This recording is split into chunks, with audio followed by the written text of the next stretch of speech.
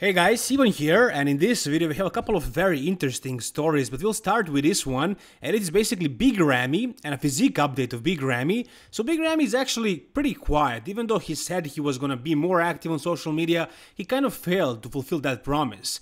But we do get to see some clips, some photos here and there, and in this most recent one, he looks freaking massive. He looks really huge right now, and this is very interesting because a lot of people were speculating that he's not even gonna do the Mr. Olympia, that he's downsized right now in the off season, that he doesn't look good, that he's not gonna win the Mr. Olympia again. But take a look at him here.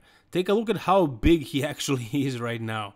He is still the Big Ramy that we know, and he might be even looking bigger and better than ever in the off-season. It kind of feels like he wants to prove something to the people. He wants to prove that he is the best, that he does deserve to be the Mr. Olympia champion, and he wants that third title, third in a row.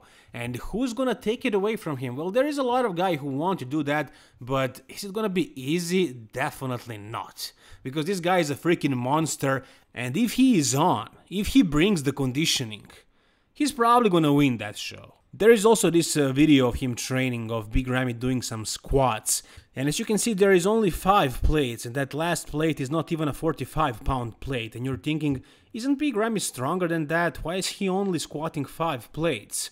Well, it's because he's not back squatting this, but front squatting. Yeah, that's right. He's front squatting 5 plates. And he's doing that with perfect form and pretty much with ease. He's doing reps with this. I don't know how many reps in total he did, but he looks like he could do 10 reps with this.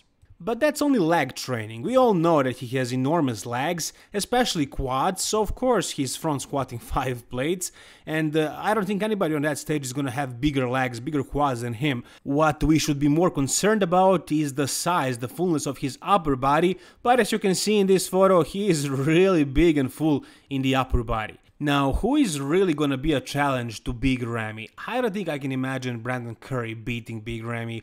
I don't think I can see Harry doing that or William Bonac. The only guy I can imagine beating Big Ramy this year is Nick Walker, if he actually improved that much and if he peaks perfectly, if he comes peeled, if he comes on. But based on the way he looks right now, and no, this is not a physique update, this is just a screenshot from him just chilling there, standing in the most recent podcast that Fouad Abiad uploaded. He looks massive, he looks gigantic, he looks like he grew so much, and if everything goes well for Nick, he is going to be a force on that Mr. Olympia stage, and probably the only guy that can actually challenge Big Ramy this year. But then again, if Big Ramy comes conditioned, if he is on, if he shows up with conditioning similar to this, if he is on, if the politics do not affect him, meaning if Jim Mannion is not offended because Big Ramy skipped that Pittsburgh Pro guest posing, and also if they still like to have legacies on Mr. Olympia stage, they want to have one bodybuilder win multiple titles, so in order to beat a Mr. Olympia you need to crush Mr. Olympia, and I don't really see anybody destroying Big Ramy unless he is on. If Big Ramy is off, and he was off multiple times, and somebody like Nick Walker comes in better than ever, peaks perfectly, then, you know, Big Ramy has a chance to lose. But again, based on the way Big Ramy looks right now and his conditioning a couple of months ago, and the fact that he looks like this 20 weeks before the Mr. Olympia, this means that Big Ramy is focused, that he wants to improve, and that he will come on, most likely. So I think we're gonna have a 3-time Mr. Olympia champion. But if you guys think otherwise, if you have any opinion whatsoever, tell me in the comment section down below. If you guys want to boost your testosterone levels naturally, here is a great product that I would suggest to you. It's called Vintage Boost. It is basically all the natural ingredients, all the natural supplements you can think of that help boosting testosterone levels combined in one pill. So guys, definitely suggest this to you. If you want, you can use the code EVEN for a 12% discount, and there is a link down below that will get you to the website. You're doing the Tampa Pro. I'm gonna do the Open. Kamal is doing the Open in Tampa, not the 212. Alright, now let's talk about this. And you guys probably heard already, Kamal Elgargni is doing Tampa, and also after Tampa he's doing Texas, and he is switching to the Open. he's gonna do the open division. Is he gonna do the open at the Mr. Olympia? I don't think we know that at this point. We'll see how he will do at Tampa first. If he wins Tampa open division, he'll be able to do the Mr. Olympia open division.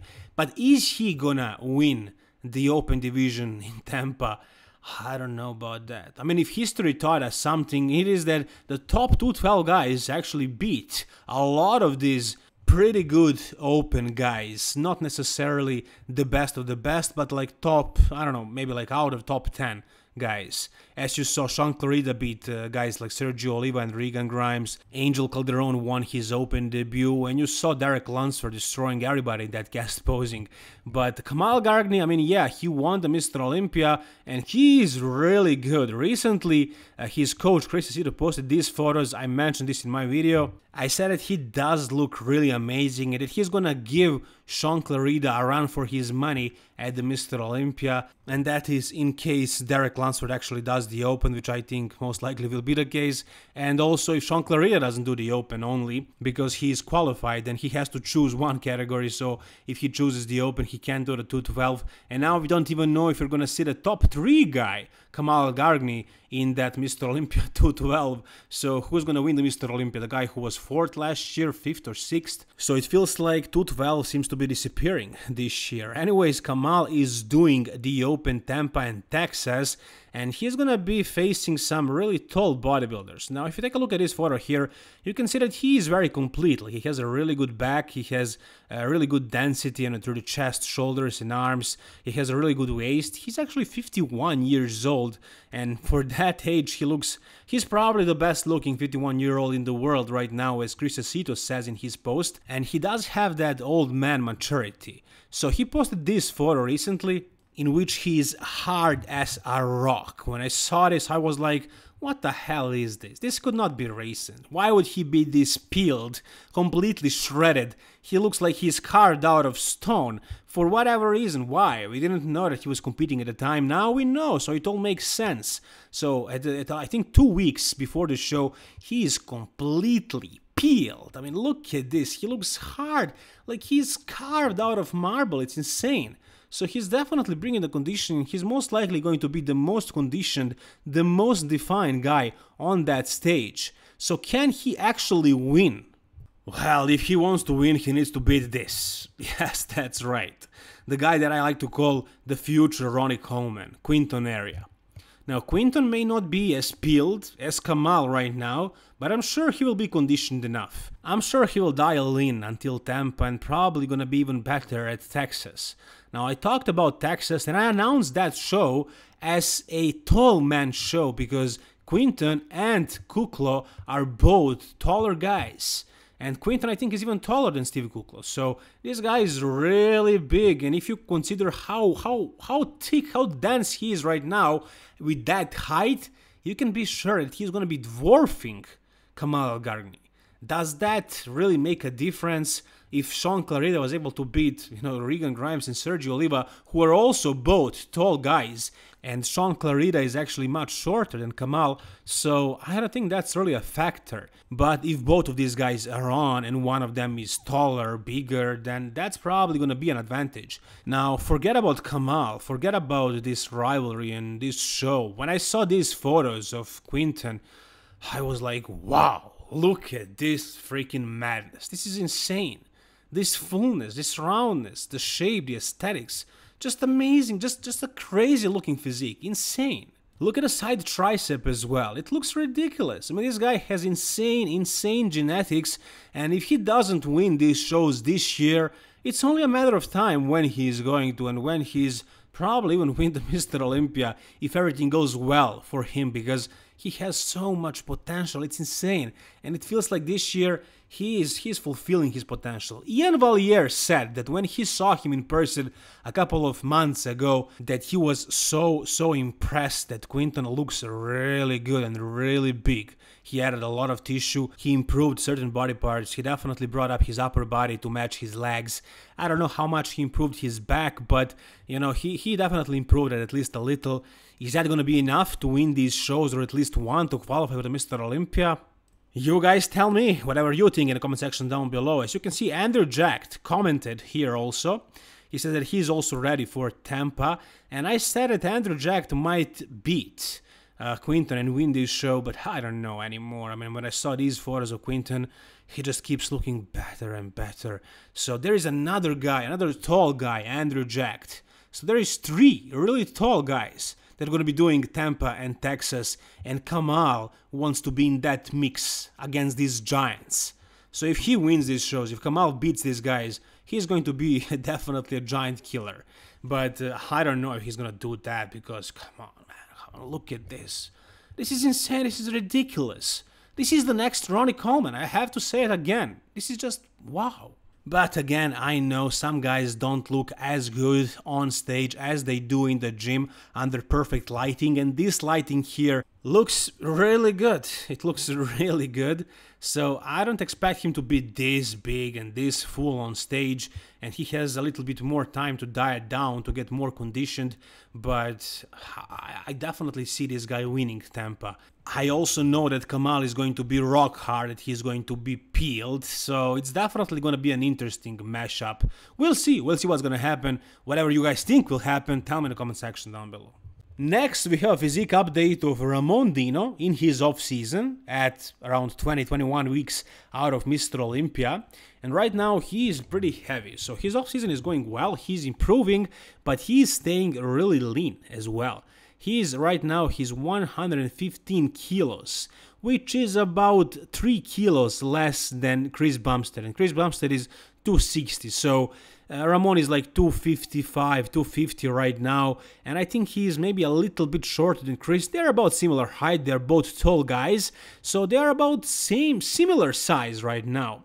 Now I'm curious how much improvements will Ramon actually make before he hits that stage again, but I'm a really big fan of his physique. I want to see him place second at the Mr. Olympia.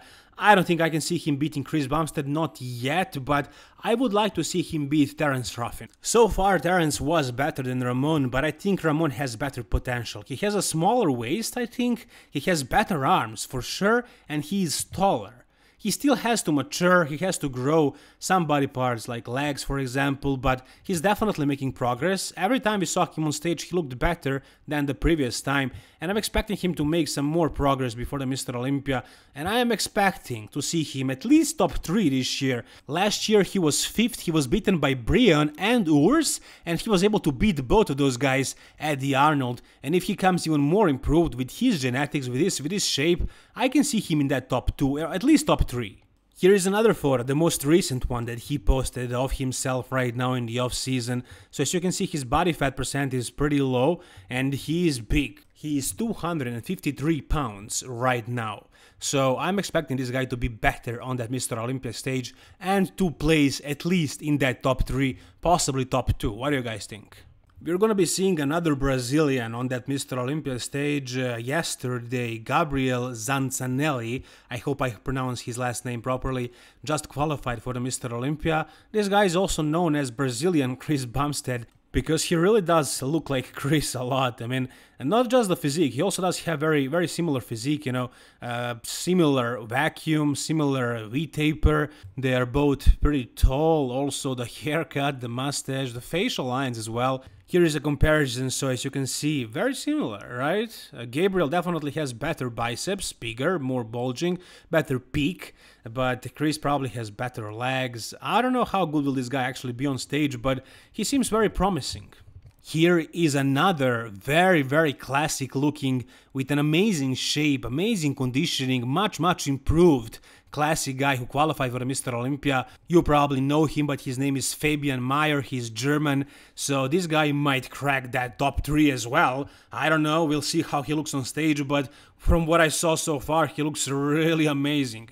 Anyways guys, that's gonna do it for this video. If you enjoyed this video, please give it a thumbs up, and for more videos like this, subscribe to my channel guys. Thank you so much for watching, all the best and bye bye.